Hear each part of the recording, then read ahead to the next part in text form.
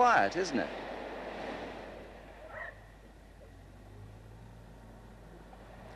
It's 5:30 a.m. on Balmoral Beach, Sydney, and we're in meditation. Swami Sarasvati, which interpreted means goddess of wisdom, runs classes for meditation and yoga here in Sydney and spends up to 8 hours a day in meditation. Do you come here often? Nearly every night. I start meditation from about 1:30, sometimes at 3 o'clock. Depends on what time I go to bed. See, I usually have about 2 hours of sleep or 3 hours at the most. Now, when we do meditation, we don't need as much sleep as we usually do, because you are more relaxed, your mind is relaxed when you are meditating. Don't you find it hurts your legs sitting in one position so long? I know mine are killing me. And I think we get used to it. Now, when I do meditation, when I say for 8 hours, which I used to do every night in India, but here I haven't got much time to do it because of other work. Now, you sit in one position for 8 hours, then you think that you have acquired that position. Hare Ram, Ram Ram, Hare Hare. Hare Ram, Ram Ram, Hare Hare. Hare Krishna, Krishna Krishna, Hare Hare. Hare Ram, Ram Ram. In India, a Swami doesn't charge for teaching meditation and yoga. People give food and clothes to the teacher instead. In fact, one of the Swami's initiation vows is not to handle money. Here in Australia, the Swami finds it's impossible to stick to that law. She charges her students about 20 cents a lesson, or $30 a year. Hare Krishna, Krishna Krishna, Hare Hare.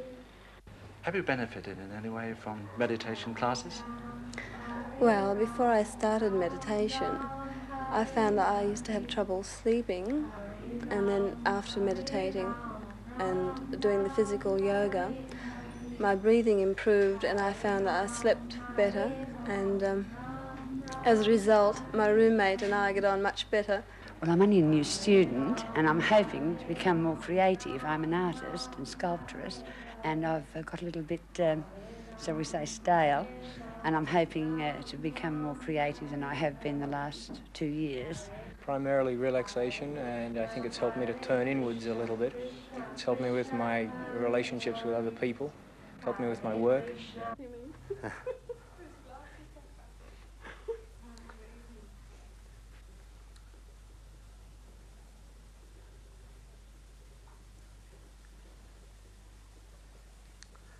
In case you haven't guessed, this is a yoga class.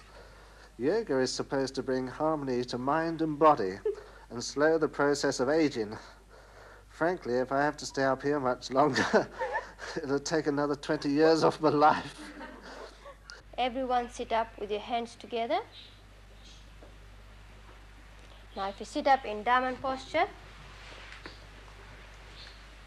interlock your fingers, breathing in slowly. Swami Sarasvati was born into a Brahmin family in Benares along the Ganges.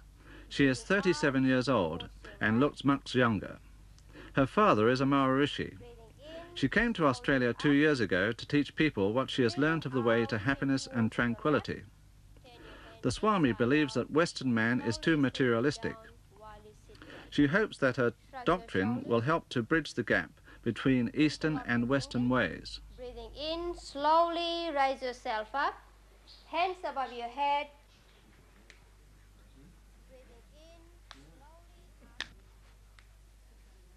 Do you ever get into positions you can't get out of? No, I've never got into a position I can't get out of, but sometimes I fall out of them. Well, I don't know about you, but I'm rather sceptical of all this Indian voodoo and all these strange Eastern powers, aren't you?